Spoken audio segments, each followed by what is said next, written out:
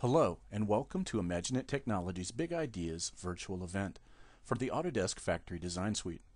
My name is Rusty Belcher, and in this video I'm going to present the demonstration of the Factory Design Suite that we supplied during the Big Ideas Virtual Event. If you'd like to see a full presentation of this demonstration, please contact your IMAGINiT Technologies account representative. Hello, my name is Rusty Belcher, and I'm a manufacturing application engineer working with IMAGINiT Technologies. And today I'm going to take a look at the Autodesk Factory Design Suite and how you can use it to augment your current factory layout processes. I actually have my Navisworks application open right now, and when you think of the Factory Design Suite, you don't immediately think of a supermarket.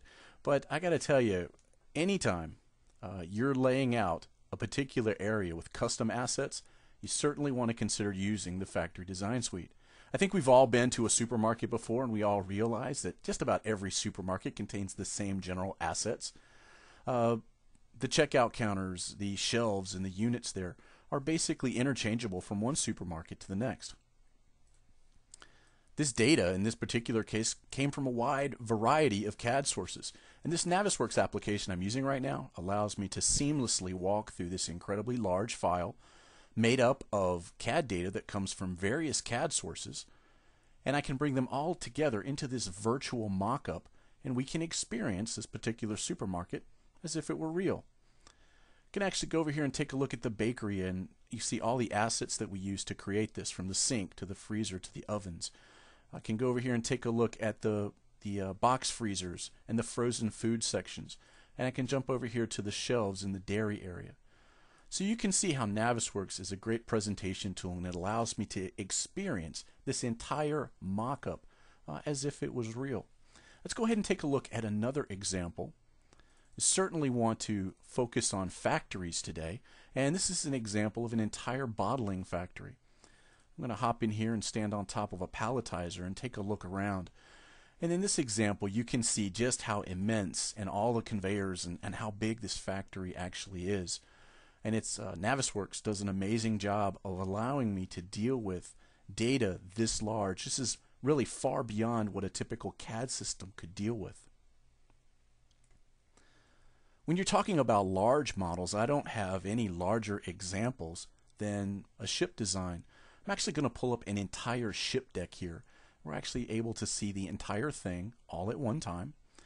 I'm going to jump down to the pump room on this particular boat, and this customer actually used the Factory Design Suite to convert one of the pump rooms into an onboard gym. So you see all of the assets, on board a ship, you make the most of the limited space that you have available. And here we can see that the gym equipment laying right beside the assets for the pumps.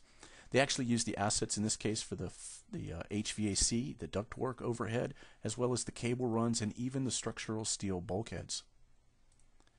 The command and control room inside of this model was also done with the Factory Design Suite. Again, anytime you have to make the most of your limited floor space, you certainly want to consider utilizing the tools inside of the Factory Design Suite. Well, let's take a look at our first major example today, and this is a general factory. I'm going to jump down here on the shop floor, and we're going to look around. I've got some press brakes over here. If I turn around, I have some robots and some pallet loading stations here. And I'm going to walk up to this general conveyor cell and take a look. We're going to lay out this cell first in our demonstration today. If you're a system integrator and you need a tool that you can take your customer's existing floor plans and start adding your own custom assets to their floor plans to present your solution to their problem, you certainly want to consider utilizing the tools in the Factory Design Suite.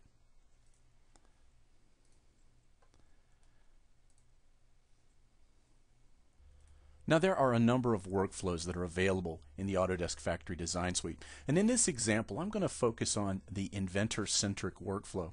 I have my Inventor application open, and I'm going to create a new layout.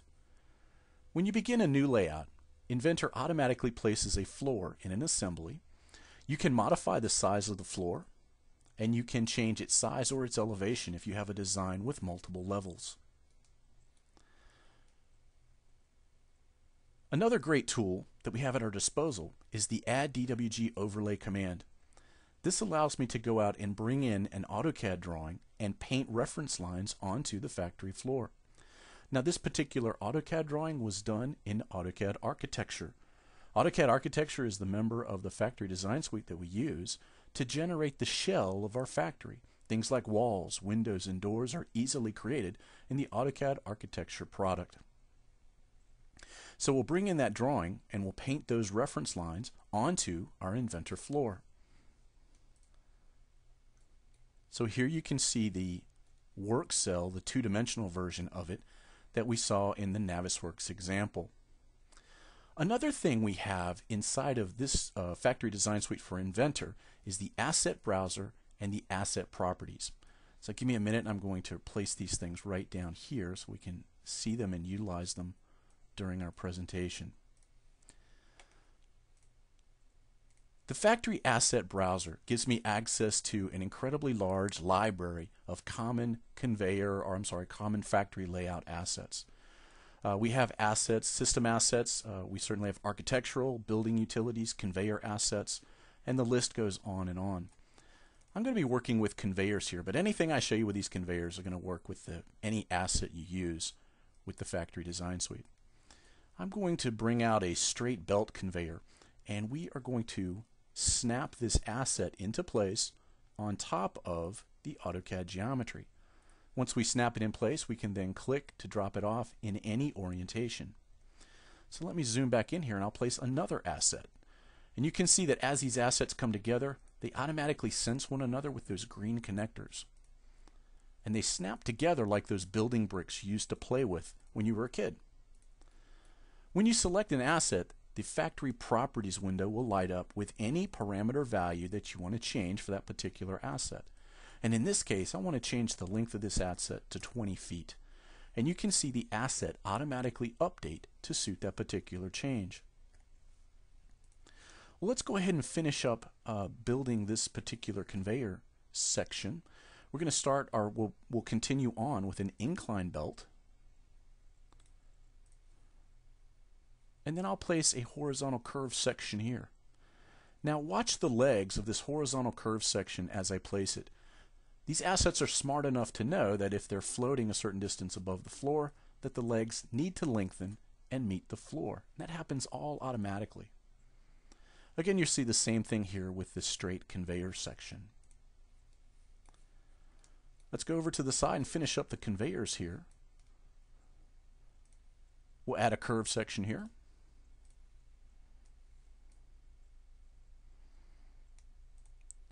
Another straight section. I'm going to need a straight section there for a minute, so we'll just drop that off there.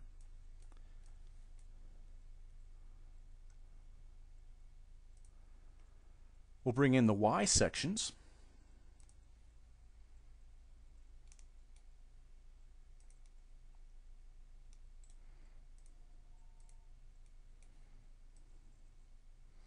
And then we'll drag this section over here and dock it right in place. I'm going to change my category, and this time I want to go into the roller conveyors. We have the same setup here with the roller conveyors.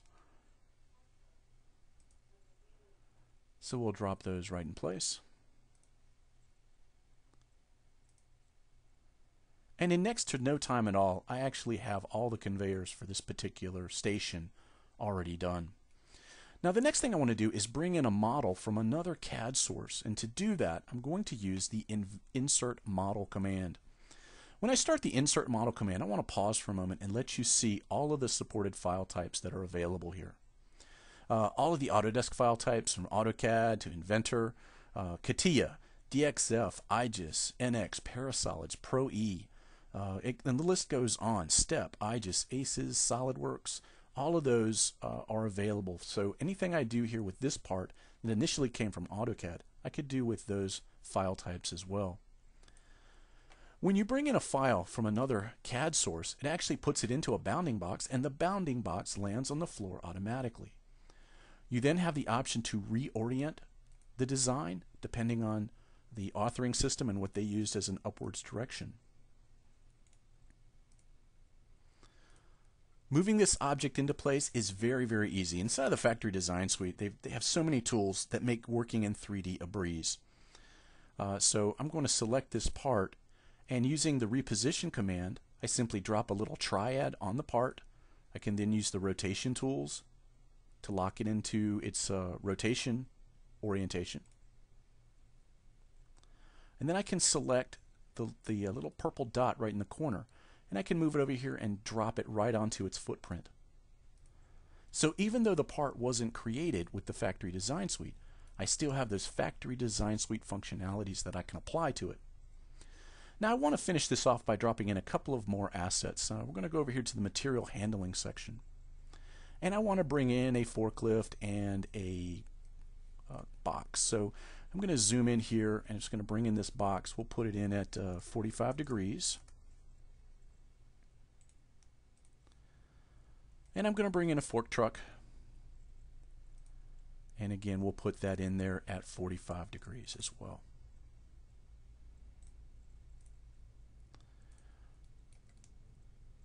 And then we'll simply move the parts into place just using this simple drag and drop approach.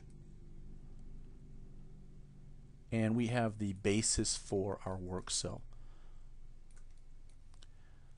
Now I'm going to save my file, and I want to create a drawing of this particular design. You know, it's great working in 2D, but I still have to generate two-dimensional drawings. And there's so many ways to generate drawings with the Factory Design Suite. In this particular workflow, I'm actually going to generate my drawing inside of Inventor. I still want to create a DWG though, so it's important we start this process off by using a DWG template. So what you see here is a DWG file. I'm going to create my base view. We'll drop that off right there. Will automatically be put into our orthographic projection so I can generate my top view. I could do an isometric view here, but I'm just going to right click and just create these two.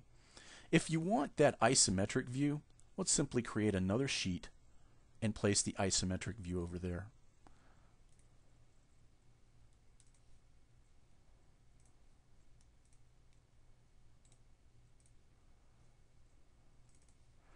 So back on sheet 1, I want to drop my bill of material for this design. So I'm going to select the view, we'll click OK, and all of the metadata for all the parts are automatically put into a spreadsheet that we can put in the corner of the drawing. Notice all the data, all the names of the components, and the quantity is automatically calculated for you. And I'm going to do a little ballooning here. We'll simply select these parts, place our balloons, and select OK.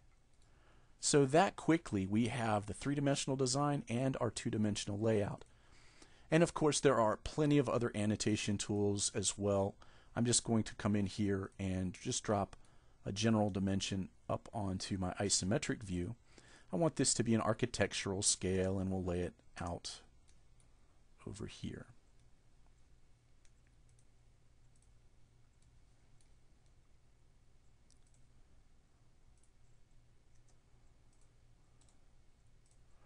So there we go.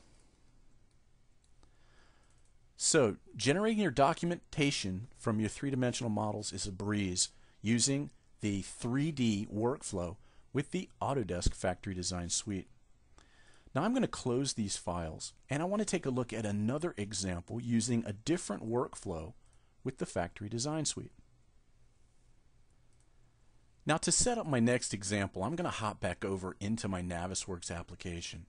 And I'm going to open up an example to show you what we are going to be working on. Here we have a manufacturing facility. We're going to be working on a welding cell. This particular welding cell is set up to support this end loader assembly, and specifically the bucket on the end loader. Now if I turn around, and we're going to walk over here inside of Navisworks and let you see the actual welding cell that we're going to be working on and creating in our next exercise. You know, as if you're a system integrator, you just have to love this example. We're actually putting a very elaborate welding cell right next door to a paint shop. And typically, a paint shop right next door to a welding cell, not a very good idea. You have flammable fumes and things like that. So our air handling system on this welding cell has got to be top-notched. And welding and the air handling, of course, is great inside of the paint cell. But also I've got a fire suppression system. And we're actually working in this demonstration with multiple contractors and bringing all of this data together inside of the Navisworks environment. Now, maybe you are a custom machine builder. Certainly any system integration group might have the need to create custom machines like this specific clamp that's going to be used in this demonstration. Well, this particular clamp, we have created it in Inventor and we're going to use it as an asset. And I want to start my next presentation by showing you how that asset was created.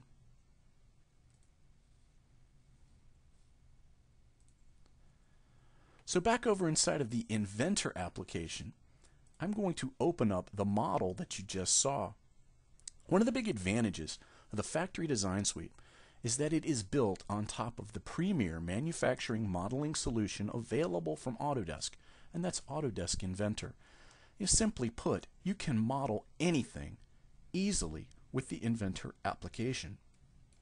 So if you have to create your own custom assets, not a problem utilizing the Inventor utility. Now, once you have the model set up, you want to convert it to an asset, and that's where the Factory Design Suite comes in. The Factory Design Suite gives me the Asset Builder, and this is a very nice, simple little environment that you can add information or asset information to your model. You start off by adding a landing surface. You simply select a surface of the model, and then you utilize insertion points. If you've ever created a block inside of AutoCAD, then you're familiar with this process. The next thing we want to do is define a connector. You saw how I used those connectors in the previous example, and they're actually very easy. You can select any point and then simply arrange for the triad, the blue axis on the triad, to point upwards. And there you have your connector. It's that easy. If that connector ever sees another connector, they'll automatically snap together. You saw the metadata in the parts list in the previous example.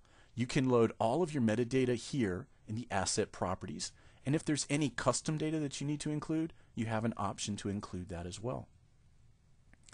And if you have asset variants, in this particular case, there is an asset variant that gives me a single clamp or a double clamp, and we can add that information in as well. Now, I could publish the asset, and I already have this particular asset published. So instead of publishing it here, I'm actually going to play a video and talk about some of the benefits you can utilize or see by publishing your assets instead of to your network, to your factory warehouse. It's actually possible to publish your assets to the factory warehouse, to the cloud, so that anyone using Factory Design Suite can utilize your assets. Maybe you're an equipment manufacturer and you want other people to use your equipment. Well, when you publish the asset, instead of publishing it local, you can publish it to the cloud. You can set up a collection and you can define those metadata properties that are unique to your asset. You simply pick OK, and then anyone else using the Factory Design Suite could then do a search and find your particular asset. There is an online window into your asset collections. You can go up, get an account, and log in. This allows you to go up and manage your collections without needing a license of Autodesk Inventor. Once you get up there, you can modify whether or not the asset is shared publicly. You can also choose to review your ratings or your comments that other people are making on your asset. You can also modify that metadata from the web interface. Like I said, anyone that wants to use your asset can simply right-click on it and drag it from their asset browser into their design.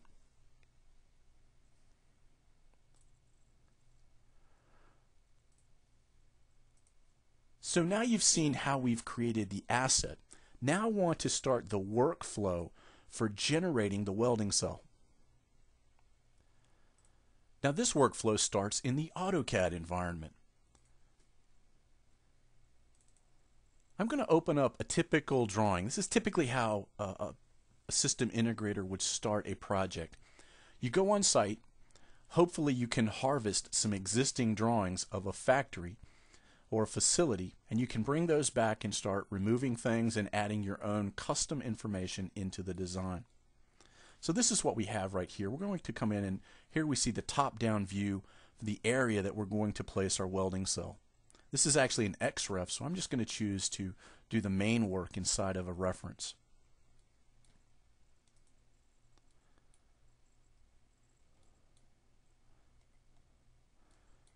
So there we've got the fence. I've already got that started. And inside of the AutoCAD environment, I also have access to my factory asset browser. Now for this example, I'm going to use my favorites area. This is a great way to manage your assets. I just have a typical area where I use my assets all the time. And I'm going to bring in the riser for this design. Here is the arm clamp that I showed you previously. This, when you publish an asset, it creates a two-dimensional version of it as well as the three-dimensional version. The two-dimensional version is what you use inside of the AutoCAD environment. I'm going to bring in a mastic clamp here as well. And I have a third clamp that sits down here at the end. I also have some wire welders. We'll place those out here.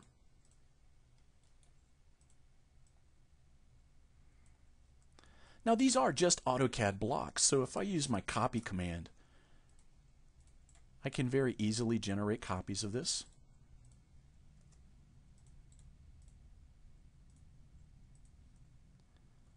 And very quickly set up the initial layout for our welding cell.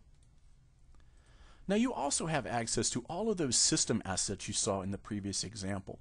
So I'm going to go back over here to the roller conveyor. And we actually have specific assets that do asset chaining. Very, very nice and functional. In this particular case, I can drag this out and simply draw a chain of assets. So that's a conveyor line, and you'll see that conveyor line convert automatically when I send this over to Inventor in a moment. So now that I've got my file set up, it's time for me to send this over to Inventor. This bidirectional workflow that I'm talking about now allows me to work in 2D when it makes sense to work in 2D, and then send it to 3D when I'm ready to send it to 3D. So I've saved my file, and now I'm going to go up and use the Sync to Inventor command. We'll click OK, and you'll see AutoCAD go to the background and Inventor come to the foreground. What Inventor's doing right here is pretty neat. It actually takes that two-dimensional floor plan that we were working on inside of AutoCAD, and it paints those reference lines automatically onto the Inventor factory floor.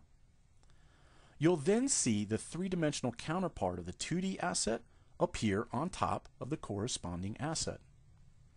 I'm actually hands-free at this point. I'm letting the computer do all the work for me. And you just have to love any workflow where you can just take a break and let the computer do the work for you. A couple of things you're going to see here. This takes about a minute to happen. You're going to see different conveyor colors come in. And this is really neat. The tool is smart enough to use a standard length whenever a standard length will work. But if it has to use a custom length, it will highlight that for you in the design. So you see the little red conveyors. Those are custom lengths of conveyors that are necessary for the design that I called out. At this particular point, you'll start to see the three-dimensional assets come in and land on top of their 2D counterparts.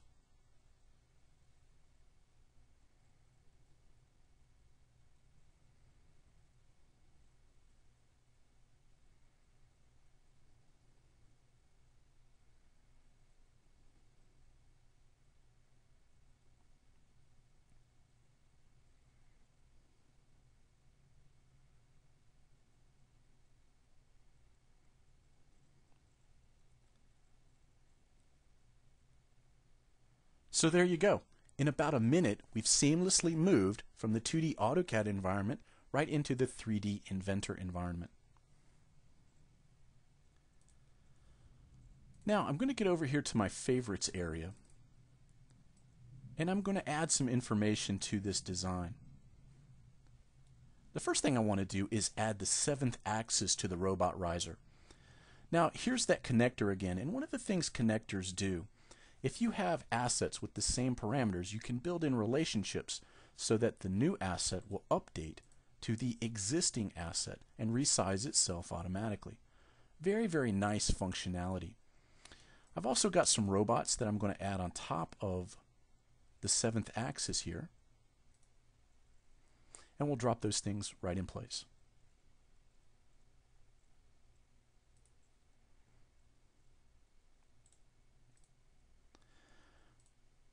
We can take advantage of those asset variants you saw earlier. Here's the clamp. We can come in and modify its asset variant and set it to be the double clamp. You'll actually see the double version appear automatically. And the same thing you saw earlier when I lengthened the conveyor and it got extra legs, it happens to the width as well. So I can come in and modify the width of this conveyor to 48 inches. And just like you saw earlier, all of the assets that are tied to that particular asset will update automatically when that change occurs. I think to yourself how long it would take to make this change in a conventional top-down AutoCAD approach. You'd have to change every single conveyor in the line. And this is actually a pretty short line. So you'll see it automatically update to suit the new width that we just called out. Now at this point, I'd like to send the data back to AutoCAD. So I'm just going to save my file, and then I'm going to use the sync to AutoCAD command. This is the exact opposite of what we did when we used the sync to Inventor command. In this particular case, it disassembles the three-dimensional assembly, updates the floor plan, and sends that floor plan back over to AutoCAD. So basically, we get to do all of that 2D work for free.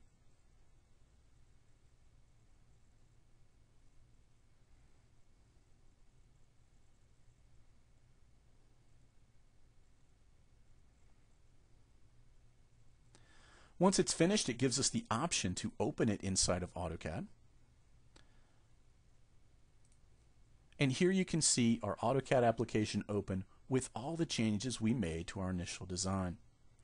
And if I go back all the way back to the very first drawing we opened, I actually have the option to reload all of this information into the main drawing. Now I'm going to jump back into Inventor. We have some additional work that I'd like to do on this welding cell. I need to bring in that overhead robotic welding station. And to do that, I'm going to use the insert modeling tool we used in the previous example. This is a fantastic way for me to collaborate with people using other CAD systems. In this case, I'm working with a collaborator, and they actually are also using the Factory Design Suite, which is very nice. There are plenty of benefits for that. But I'm going to bring this in and drop it right there. And this is our contractor. Working with them, they were responsible for doing the overhead robotic assembly. So here you can see that information put in on top of the groundwork for our robotic line. Now, there are a number of ways for us to actually compare our digital assets with the real-world facility. And as an example of that, I'm going to come over here and turn on the visibility of a point cloud. A point cloud can be created with a laser scanner. We've got a big relationship with Leica and at IMAGINiT, and certainly work with them, and they basically have the top performing laser scanner in the world, and it's just amazing to see the real-world scan of a facility and how my model actually interfaces right along with it. Now, this building is not the actual building that you saw in the demonstration. It is just one that is very similar to the setup here that we've used in the past. So we can actually see how our assets correspond in a real-world situation. Just a fantastic way for me to confirm that I'm on the right track and that I'm not going to make a horrendous mistake with my design by comparing it to the actual facility. Now, for this example, I'm not going to keep the point cloud open. I'm just going to go ahead and turn that back off, and we'll put ourselves back over here in orthographic mode. Now, at this point, I want to go over and explore, I guess, the next step. I want to take our welding cell and I want to put it in context of all the other cells in the entire facility. And you've already seen the tool we're going to use to do this. This is the Navisworks utility. Let's go ahead and open up the facility we were looking at earlier. This is the entire manufacturing facility. Here's our new cell, and we'll go in and take a look at that in a minute. But I want to go back down here to the shipping area. You saw the red text you saw earlier, even in the supermarket, and I want to talk about what's going on here. Navisworks allows me to combine data from multitude of CAD sources. If I go over here and use the append command, you can actually see all of the CAD sources that are available. All of the Autodesk file types, all the file types I mentioned before, CATIA, NX, Pro-E, SolidWorks, all those things are available on top of things like Google SketchUp and Leica point cloud scans. Just tons of information, even 3D Studio models you can use with Navisworks. So for instance, some of these assets came from AutoCAD. A lot of these assets came from Inventor in the manufacturing modeling environment. But any of your manufacturing tools that work with STEP, I.D.E.A.S or ACES can absolutely be used. CATIA V4, CATIA V5, even things like the DWF files you get from all the Autodesk tools, those highly compressed DWF files, you can use those with Navisworks. Along with Google SketchUp. Google SketchUp has one of the largest free model libraries on the internet. You go up there and type in forklift and you'll see 100 different forklifts to choose from. And of course things like SolidWorks and Pro-E can be brought into this environment as well. So if you're collaborating with somebody who's using a different CAD package, don't worry about it. You can bring all their data together. Now, the building in this particular case was done with Revit MEP. So you don't have to use the architectural elements that are part of the factory suite. You can use different architectural elements if you want to. But I'm going to walk up here to the welding cell, and I want to focus quite a bit up here on the air handling system. This was really important that we get this right. So we had the air handling system was done with the overhead robotic cell, and then we had the fire suppression system was done by another contractor. And for the first time, these two models are meeting in the same environment, and we see that there's a problem. Navisworks has a very robust set of clash detection tools. If you buy the Factory Design Suite Ultimate version, you can access the clash detection tools. They're only available in Factory Design Suite Ultimate. But in this test, I have it set up to compare my suspended welding system against the sprinkler system. We'll go ahead over and check out the results, and you can immediately see that it's not just one problem, we have multiple problems. A number of the ducts are affected by this clash.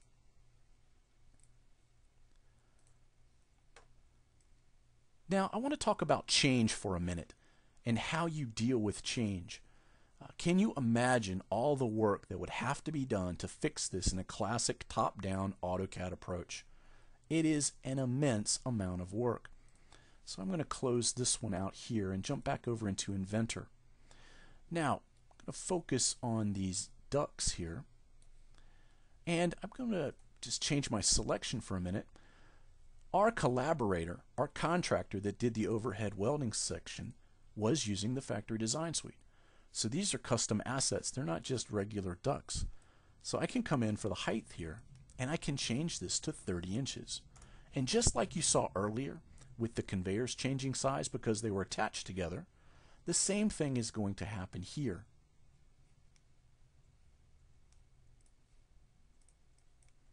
Make sure I type that in right. There we go. So you'll see all the ductworks change all at the same time. And how well you deal with change can be the difference between a profitable project and a project where you lose money. Now, this information can go over to Navisworks. It ports over very nicely, but it does take about 2 or 3 minutes to port this back over.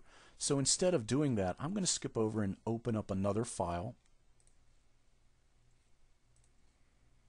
where we can see the change.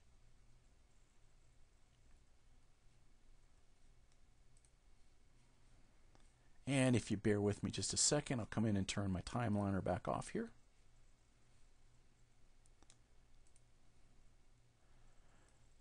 And we can zoom up and see how that change has been incorporated into our design.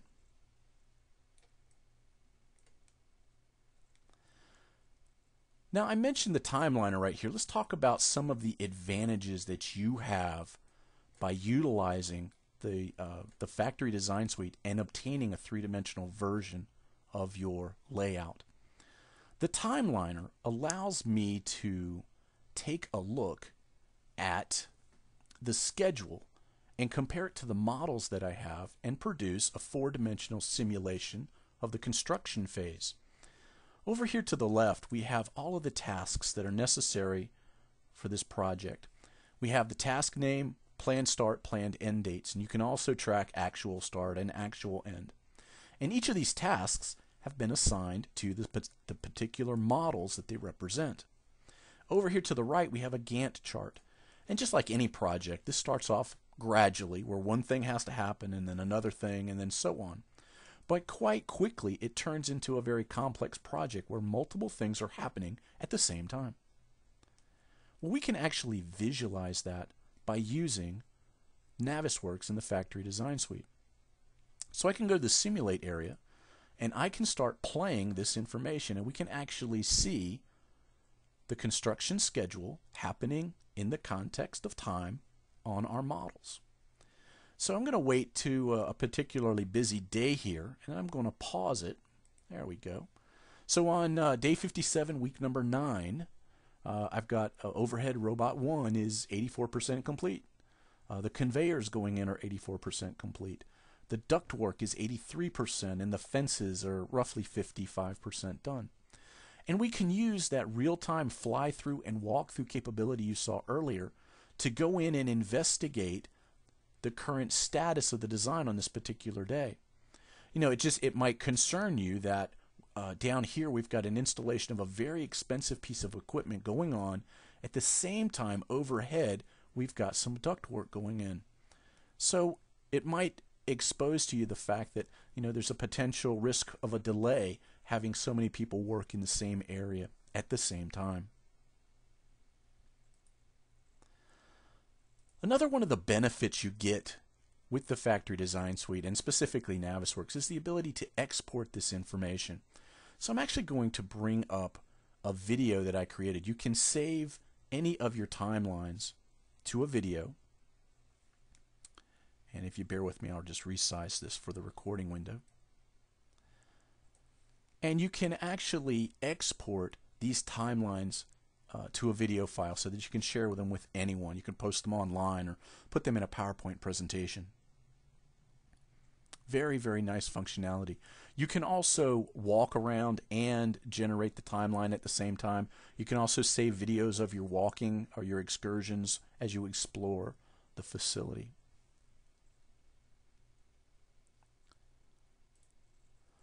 Another big benefit is visualization. Now, you're going to see a bit more of this in Eric's presentation this afternoon, or in one of the following presentations. So if you're interested in the visualization that I'm going to show you, you definitely want to attend Eric France's presentation a little bit later. But we're going to come in and take a look at what you can do with this inside of a tool like Showcase. And again, bear with me as I modify this window. Showcase allows you to get to this very easily to this photorealistic version of your design so that you can generate images or movies of your design that are incredibly nice to look at, very, very photorealistic. And it doesn't take very long. This particular video you're looking at was about 3 hours worth of work once I had the three-dimensional model complete. I've often said that Showcase is a very fast and efficient way to get to visualization.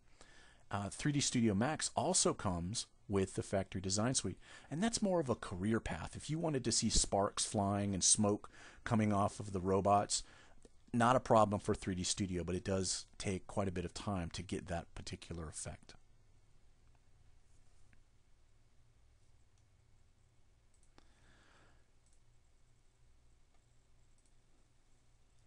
So this is going to bring to a conclusion my demonstration of the Factory Design Suite.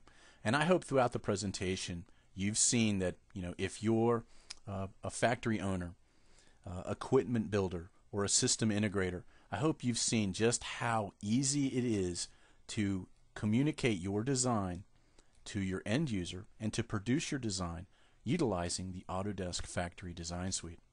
Thanks for your attention, and I'll turn it back over to Carl.